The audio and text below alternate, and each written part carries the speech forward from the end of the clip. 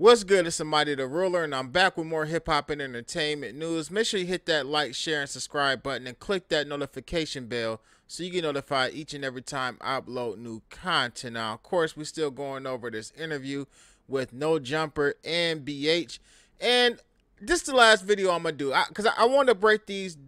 I want to break it into 3 different videos because I believe that it was 3 different things that I felt was important about this video. He did speak on Blueface and basically said, you know, there was no issue with Blueface, and basically because of the gang politics with Blueface being from Schoolyard Crip and Nipsey being from Rolling 60s, he wasn't expecting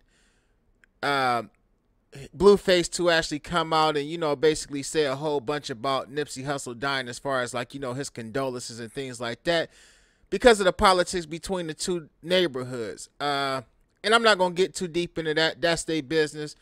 But at the end of the day, he did speak on the game. Now, a lot of people won that game for having those braids, saying he was looking like trying to be Nipsey. I know it's a song that came out where his delivery sounded a lot like Nipsey. And then he came out with the Prolific clothing line and Prolific records, and it just got real weird, man. Hoggy called him a clown. Check it out, man. Oh yeah, just like, game, you cool. Like, you know what I'm saying? You a clown too. So for one, nigga, Prolific, they start, oh, everybody get pro name and who own this name. Man, shut the fuck up. Y'all, first off, y'all know who got this shit cracking.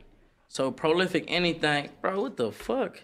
That's like us trying to say documentary records or some crazy weirdo shit like that. And like, no, we not gonna do that. But like, I remember Nip, he respected the game for like taking him on his like first tour. You know what I'm saying? So Nip had respect for that. And it's like, all right, that's cool and all, game, but all this clout, man, you posting a homie every day, bro. Don't you got dead homies? Go post them. Like, you posting a homie, I don't even want to see this every day. Like, I'm already dealing with enough. Like, bro, you ain't even a homie like that. What is you doing? Right. And then it's like, for this to be your manager and all this crazy shit, bro, you condoning it? You was a weirdo, nigga. Period. What the fuck is you? Bro, that's like Hoggy doing some shit. If I'm doing some shit, Nip condoning it. Because I'm not going to do nothing that Nip tell me not to do. If Nip say, Hoggy, leave that alone, I'm done. So it's like, if y'all niggas connected like that, how is this nigga doing this clown shit and you approving it? Or you ain't got no say-so? It is what it is. Now, I ain't gonna lie, I definitely was wondering, like, where was your feelings at on some of the stuff that Wack 100 was saying? Because again, I gotta keep it a stack.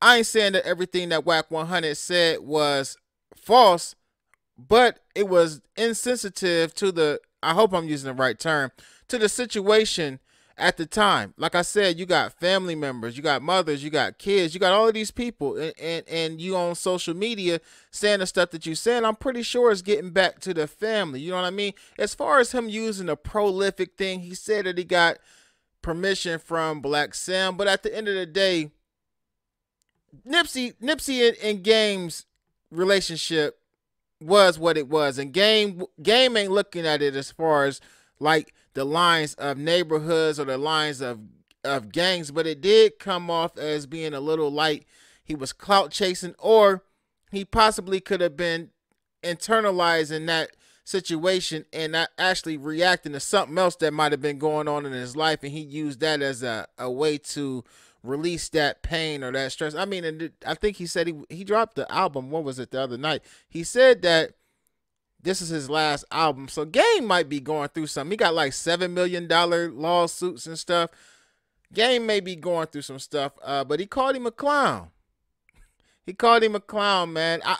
And I got to say this, though. I've never seen Game repost any of his homies like prior to Nipsey, but that might have just showed the love that he had for Nipsey from the bond that they created through music. I'm not for sure, man. Get in the comment section. Let me know what y'all think about this. Do y'all agree with Hoggy, or is Hoggy tripping when it comes to the Nipsey Hussle and Game situation? I kind of get where Hoggy is coming from. I'm not going to cap. I kind of get where he's coming from, but let me know what y'all think. Make sure to hit that like, share, and subscribe button and click that notification bell so you get notified each and every time I upload new content. Peace.